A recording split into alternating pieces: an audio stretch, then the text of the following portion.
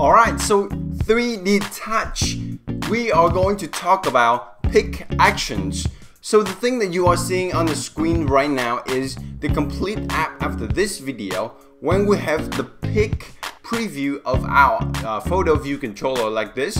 And if we slide up a little bit, we will see kind of like an action sheet that allows us to select whether we want to like the video or the photo, or we want to share with our friends. And if we click to like, we will like the photo. If we click on the share, and we will display a action sheet, a activity view controller, so that we can share via many services that built into the iPhone. Okay, so excited? Let's do this. Now, before we do, remember that the thing that I want you to notice here is this view controller. It is displaying still on top of the photos table view controller. So the like and the share action, that thing is responsible by the photos table view controller. So anything you want to do, you have to make the photos table view controller to do it. Okay, now let me explain that for you a little bit, because what we want to do is in the photo view controller, when that thing is displayed via preview controller, right, like via the preview screen, then we have the chance to display the activity view controller, or we want to like that photo. We have a photo here, okay, but inside this photo view controller, if we want to display let's say we want to display the action sheet that comes after this. Let me show that to you. Okay. Here we go. So now this action sheet is displays, or the activity view controller displays like that, but that thing must be displayed by the photos table view controller, because at that time the photo view controller hasn't been displayed, it just discarded. Okay, so what we want to do here is we want to have a reference to the photos table view controller itself. So I will have a wik var photos table view controller, and this one we will reference to the photos table view controller question mark, because now we are in the photo view controller. Okay, and then I'm going to override a function called preview action items. This one, it will return an array of the preview actions that we can give to the preview screen. So we have preview actions items. Okay, this preview actions item, it returns an array of UI preview action item. So here I'm going to just create a share action. It is a UI preview action, and we'll have to specify the title, the style, the handler. This is very similar to like alert action. Okay, so the title here, we want it to share because the action, the button is share. The style, I will just put it default, and the handler, just press enter and we have the handler. Here the first parameter, here we have the preview action, and the view controller here is view controller. I hope that you guys don't mind my voice right now. I just got a little cold, but I still have to shoot these videos for you because I love it. So after inside this handler, we are going to have a share action, and then we'll have to do some of the things that we can display this. So I will do if let photos tvc is self.photos tail view controller dot. Okay, so we just ungrab that to make sure that we do assign a photos table view controller, and we have the activity view controller equals self.activity view controller. So when I have self.activity view controller, then we will just create, here we go, a private var here. It's a computed property. So it just create a UI activity view controller so that we can share the photo here.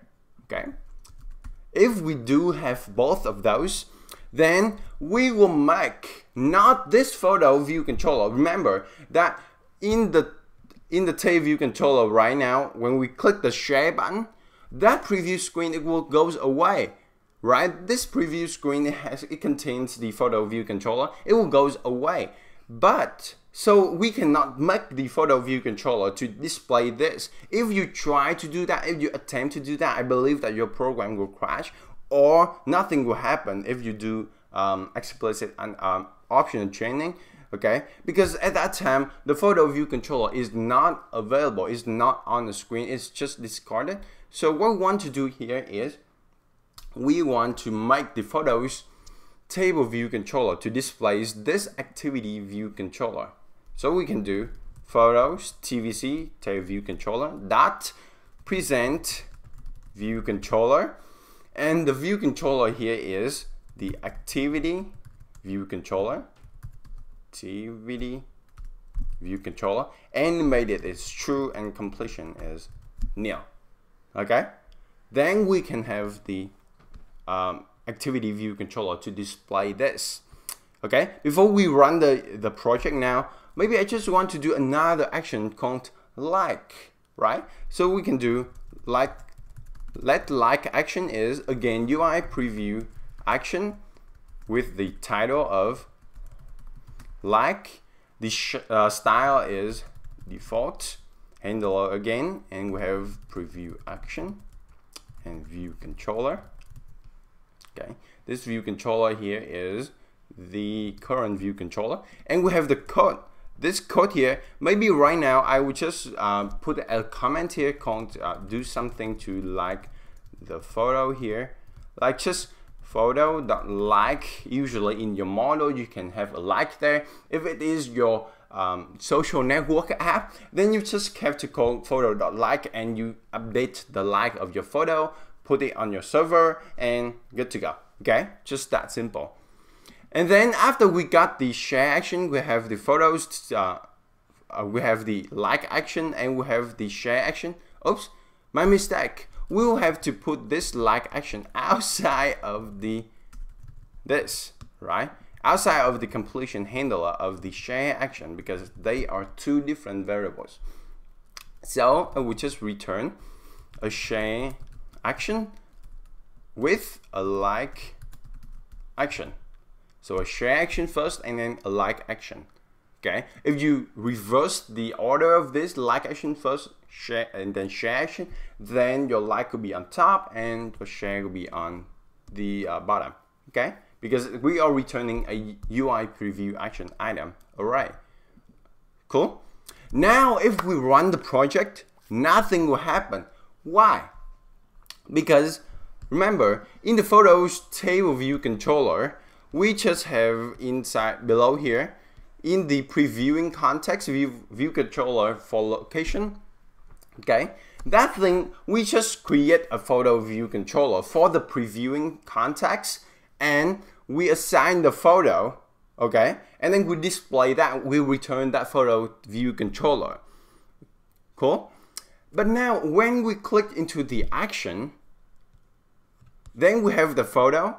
This photos table view controller is going to be nil because we haven't assigned that. Remember, in this class we haven't assigned that. We just have photo vc.photo is cell.photo. We haven't assigned the table view controller. We don't have any reference to the photos table view controller.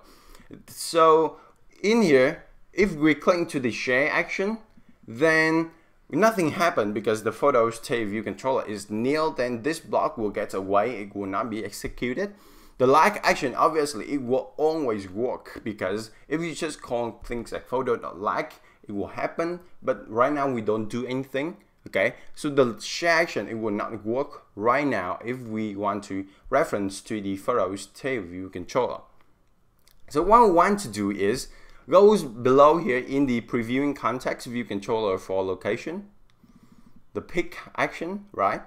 Then instead of just this, we will do photo vc dot photos table view controller is self.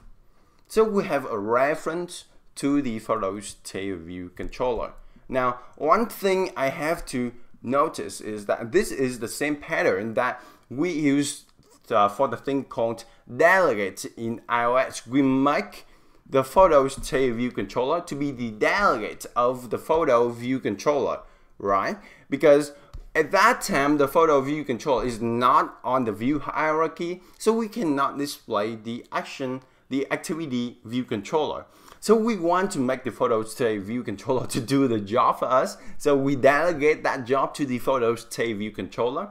So we must have a reference to the photos view controller. The reason why I do this all over again, explained so many times, is because I know that this is new to you, some of you. So now pay attention is that we must have this quick specifier here. Otherwise, we will have a memory leak or like the memory cycle. Okay, I will have a time to explain that to you in more details in the later episode. Okay, so now if you run the project right now, click onto the share action and just wait a little bit, and we will have the share action like the complete project that we want to do. So we are done. Now in the next video, we are going to learn a really cool thing. That is not just like this. Remember that in the home screen in the Springboard, we can have 3D touch on the icon also. So what we want to do is we want to have the shortcuts. They call that the shortcut. Okay, so here if we press harder, if we use 3D touch on the icon, then we can do something like create a new photo. We can shoot a new photo, post a new post, or share the latest photo. One thing I just want to have a little preview is, or like sneak peek is, we have two types of shortcuts for 3D touch. The first one is static action or static shortcut. It is the thing that you specify very easily in your project. It always like that. It is the thing like create a new post, or goes to my profile, or goes to the newsfeed. Okay, some very static action. But we also have the second type is dynamic shortcut. It is created on the time that the app is running. So what happened is that when the app is running, maybe we have the latest photo we just taken. So we want to have a shortcut called share the latest photo. Like that, right? So share the latest photo, we must know what is the latest photo we want to do, right? So that's it for the sneak peek. I hope that you enjoy this video, and as always, I will see you in the next one in this series. We haven't done with it yet, so I hope that you enjoy this, and I see you in the next video. Well done.